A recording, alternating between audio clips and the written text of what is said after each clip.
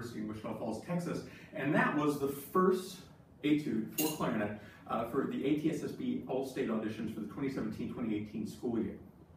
This is a relatively short etude, but there are a lot of things that you need to keep in mind. While this might be considered the traditional slow etude, you guys are probably well aware at this point by looking at it that there's a lot of technique involved. And there are a lot of little kinds of traps in this short selection from the etude. But here are just a few things to think about for this. Now, first of all, when you're looking in the first measure, one of the things that people often ask me, when you see a staccato dot underneath a legato line, a legato phrase marking, what does that mean? That's actually articulation marking taken from the string world, called a portato. That when a string player sees that, they would leave their bow against the string and they would just change direction. Da, da, da, da.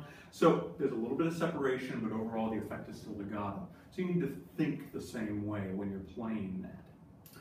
Now, perhaps one of the biggest things about this whole piece is there are a lot of dynamics all over the place. You have forte down to piano, down to pianissimo, and you need to take full advantage of all of that.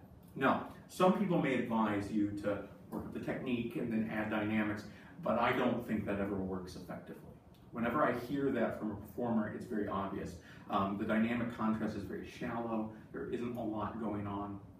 I think it's better if you just bake that in from the beginning of your practice.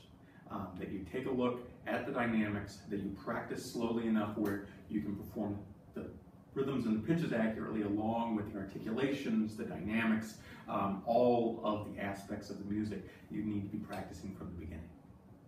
With this piece, there are some technical aspects to think about, but if you practice slowly from the very beginning, you'll be fine. Now, unlike some slow etudes, if you've done all-state auditions on clarinet before, you may have noticed before that they make you count the eighth note. They're not making you do this here. Your goal tempo is quarter note equals 58. But I would advise you, as you're working on this, that you would start slowly enough where you have to count the eighth note. Maybe start the eighth note equals 58, or maybe even lower for absolute accuracy, and especially in those 30-second lines that you have through this piece and the 16th triplets that you have through this piece. There isn't a really good way of counting that when we're counting the quarter note in this piece. So if you count the eighth note, it's going to make counting, it's going to make digging into these rhythms a lot easier, a lot more intuitive for you. And then if you continue to count the eighth note, your final tempo is just going to be 1/16 to the eighth note, really not that fast at all. And it's going to make everything much more approachable, much more understandable. One final word in this piece. Some of these trills, I hear all the time people going breakneck speeds on trills. You don't want to do that. A trill is a musical device to increase intensity through a line. You want to approach it as such. So normally, you probably noticed I started the trill a little bit slower, and I had a moment at the end of that note where it was just a note before I moved on.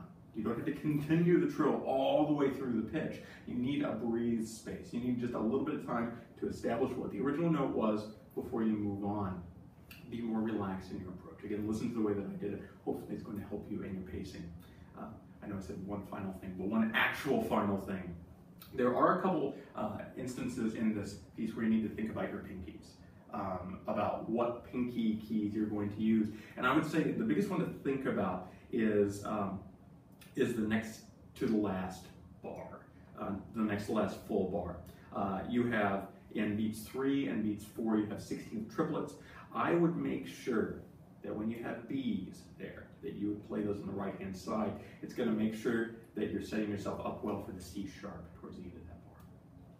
So with these few thoughts, I hope that you all have a great deal of success working this piece up. Remember, the whole goal of this is not to win. The whole goal of this is to make yourself a better musician, a better clarinetist.